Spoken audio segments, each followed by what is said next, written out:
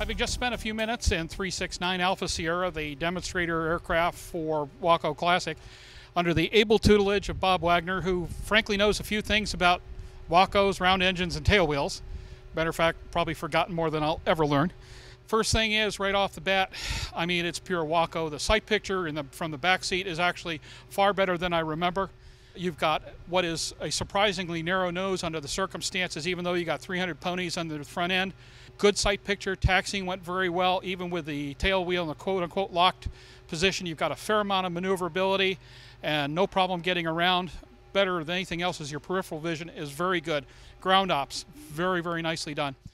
Get out to the runway, pour the coal to the bloody thing, and the nice part is it moves along rather nicely, but you'll find very quickly the airplane will tell you when to bring the tail up. You can sit there and look at the numbers, but the fact of the matter is let the airplane tell you how to fly. Before you know it, you're doing 50, 60, you've levitated off. I mean, we were off the first time, what, 500, 600 feet? Yeah, about 500 or 600. We had a nice headwind, but 800 feet on a zero wind condition is typical. The nice part is the cardinal number for when you're feeling the airplane out is 80. 80 gets you into absolutely no trouble. There's no sink, no nothing. It'll climb at 80. It'll cruise at 80. It'll go obviously faster than that, but it'll be just fine. And the nice part is when you're doing your initial investigations into landing, you can come right on in over the numbers at 80, pull it back, let the air, maybe a little bit of side slip to add a little bit of drag to the scenario, especially with the slight cross that we had this morning, and just let it just do its thing. Cirrus Design's Vision SJ50 single-engine personal jet offers exceptional fuel efficiency, flexible seating for up to 7, advanced avionics, and all the Cirrus safety features you expect, including the Cirrus airframe parachute system. With its V-tail design, the Cirrus Vision is technologically advanced, yet engineered to be simple to fly, to allow owner pilots more lifestyle pursuits than any other personal aircraft. Learn more about the Vision SJ50 at cirrusdesign.com. It's a very docile airplane. I think you found that in the flight characteristics. Did you have an opportunity to do any aerobatics or while you were flying today, Jim? Well, we don't have the altitude for aerobatics here, but what I did do was slow it down. First of all, the stall on it is extremely symmetrical, although if you get a little bit too far off the rudder, it'll bop off to either side. But the nice part is it's a slight roll-off. It's not a drop-off. There's no significant departure, no hint at auto-rotation whatsoever. It's a light buffet, low amplitude, modest frequency, about moderate frequency. It lets you know there's no question about it. And the nice part is the minute you come off of pitch pressure, the airplane is flying immediately. There's a lot of wing. Let the wing does what the wing wants to do, which is obviously fly. Hammer the power. She's back flying. She's climbing in a heartbeat. No problem there. But slow flight in this is just absolutely outstanding. 90 to 90, a good solid roll rate. Stomp, stomp, stomp the rudder. It's a lead with a rudder airplane, like every high drag biplane configuration. Enter with the rudder, and the roll moment from that point just picks up, and it's just a sweet rolling airplane. And of course, when you've got it over on the wing and you're looking at the Florida coast and you're just sitting there right on 90, looking down, just kind of going, man, it does not get any better than this. You've summed it up. It does not get any better, and I'm glad you had a chance to experience it. Well, I really enjoyed it. I was very much appreciate you let me have the aft seat there, even with Bob up there to keep me out of trouble. It gave me a chance to just take a look at the overall panel and workload. Everything comes well at hand. The trim wheel is huge, and it's very slow. Lots of trim up, lots of trim back, but there's no question about where you are in that, because feel the stick, and it'll let you know where you are. Good position on throttle, nice big long throw on that, and I've always liked that in particular with these type of airplanes. A stick is huge, it's got a lot of weight to it, it's got a lot of mechanical moment to it, but at the same time the overall control inertia is modest at best. It feels very light in flight. It's heaviest on the ground actually, and in the air it just balances out magnificently well. Trimmed out properly, it is a fingertip airplane.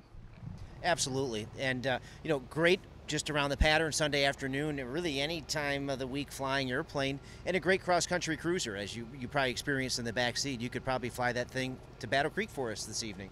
Can you give me a rough idea of what to expect for cross-country numbers? Me personally, I typically cruise about 3.5 hours. You're about 4.5 hours to running out of fuel. So 3.5 hour cruise, 350, 400 nautical mile trip. And then it's time for me to land, and for most people to land. It's a great cross-country cruiser. There's no better way in the world to see the countryside than from the back seat of this airplane. If you own a Cirrus today, or if you are considering the purchase of a new or used aircraft, consider this. Avidyne, in conjunction with the country's leading Cirrus sales and maintenance facilities, has launched the G3R9 program that combines the purchase of a late model, low-time Cirrus aircraft and the addition of the Avidyne Integra Release 9 avionics suite for much less than you may have thought, and certainly much less than purchasing a brand new aircraft. G3R9, combining the best airframe, best engine, and best avionics for the best value.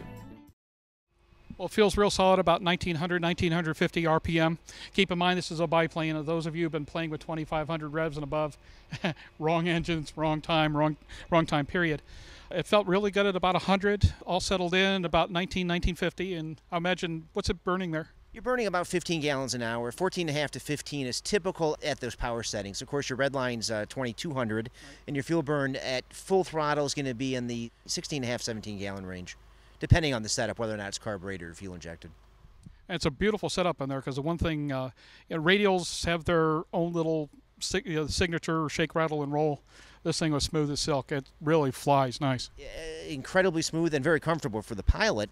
You know, you're sitting swaddled in just a beautiful leather cockpit. In fact, the metal to metal inside that cockpit is as wide as the Cessna 152.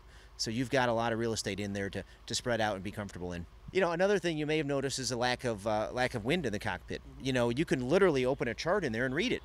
So heat front and rear as well, and that really adds, particularly in the northern climates or Europe, where the weather's not as favorable as it is down here in Florida. You get almost a year-round airplane out of it. No, it was very calm back there. I had no problem at all. As a matter of fact, the only outside effect I had was when I put my elbow out for a little bit and was basically thumbing my nose at a bird off to the side and just having a great old time and enjoying the ride. By the way, sight picture down final, beautiful, slight slip, perfect, absolutely gorgeous. You got about a 10-15 degree bank into the slip, comes right on down the rail, good numbers, and at that point you're that 75-80 sweet spot before it starts really sinking out. And the nice part is, you got to drop the nose at that point and you've got your 80. You know, you can come in, I'm sure, slower with a little bit of power if you really got to stomp it, but that 80, settle it in, pull the power back, and you don't need a lot of runway. No, absolutely not. And you know, to your point, this is a slipping machine. It's always fun doing that, particularly when you're somewhat lower than most people would generally slip an airplane right over the runway. It can be sometimes alarming to some folks who are watching from the ground, but from the pilot's perspective, it's fun and it's so controllable. You can jump, you get it right out of the slip and right into a landing configuration immediately.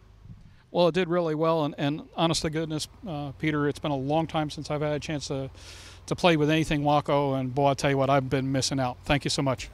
Thank you, and thank you for your support.